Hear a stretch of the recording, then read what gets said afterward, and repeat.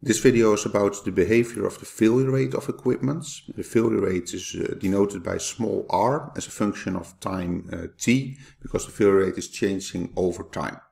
Different behaviors are possible, so we can have an increasing failure rate, so then the probability of failure increases over time.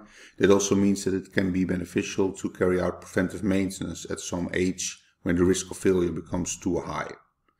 Another possibility is a decreasing failure rate. Can happen with electronic components, and there the probability of failure decreases over time. If that's the case, we should not do any preventive maintenance, because a new machine has a higher probability of failure than an older machine. Failures can also occur completely randomly over time. Then we talk about a constant failure rate, and then preventive maintenance has also no effects. And then the pattern could also be more complicated, so we could also have, for instance, that the failure rate is first going down and then going up again. If that's the case, then we talk about the bathtub-shaped failure rate.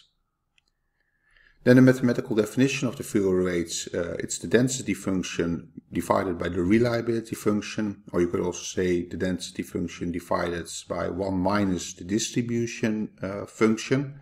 That number can be larger than 1, so it's not immediately a probability. But if we multiply the failure rate by delta t, small delta t, then we get this. And then you can interpret it as a probability, because then it's approximately the probability that failure happens in the time interval with length delta t. It's an approximation, and the smaller you choose delta t, the better this approximation becomes.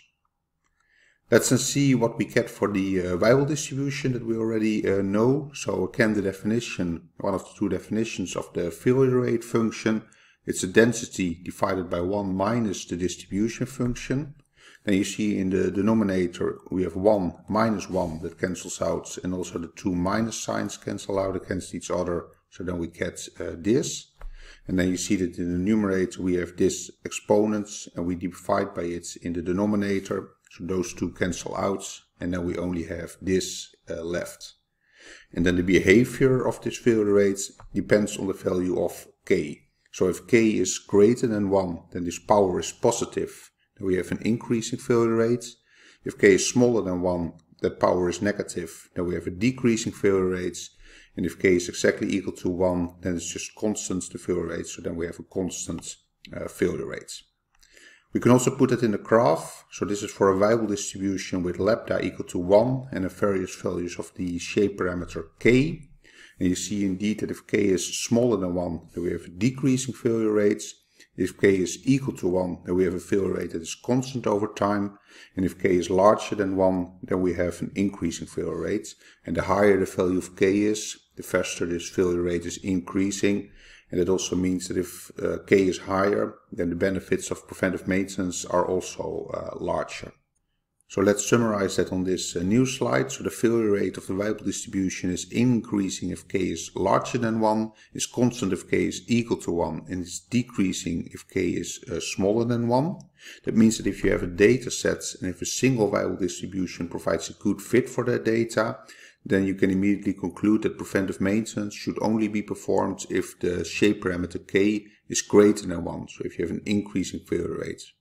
If a single Weibull distribution provides a good fit, and if k is equal to 1 or below 1, then you can immediately conclude that the optimal preventive maintenance policy will be to not perform any preventive maintenance. Then about bathtub-shaped failure rates. So it can very well be that initially the likelihood of failure is relatively high, because there can be something wrong with equipment. So there can, for instance, be construction faults. And then later on the failure rate is maybe going to increase again, and then because of deterioration. In that case we talk about a bathtub-shaped failure rate. So then we get a failure rate that is something like this. If you have a single Weibull distribution, then you can never have a bathtub-shaped failure rate, because a single Weibull distribution always has either an increasing or a decreasing failure rate. But if you have a mixture of two Weibull distributions, then you can see that bathtub-shaped pattern. And that occurs if one of the two Weibull distributions has a relatively low lambda, and that Weibull distribution should then have a shape parameter k that has a value below 1. And then the second Weibull distribution should have a relatively large scale parameter lambda with a corresponding shape parameter that is greater than 1. And if you get this, then you expect that preventive maintenance will be beneficial during the deterioration phase. So when the failure rate is going up again. So if this happens, then you will get a failure rate like this. So first going down and then later on going up again. And then if you are going to determine the optimal age-based maintenance policy, then you expect to do preventive maintenance somewhere here where the failure rate is going up again. And then here you see another example of a bathtub-shaped failure rate that followed from mixing two Weibull distributions. Last thing that is maybe good to mention is that if you continue to plot this failure rate for large values of t, then at some point this failure rate is going to decrease again.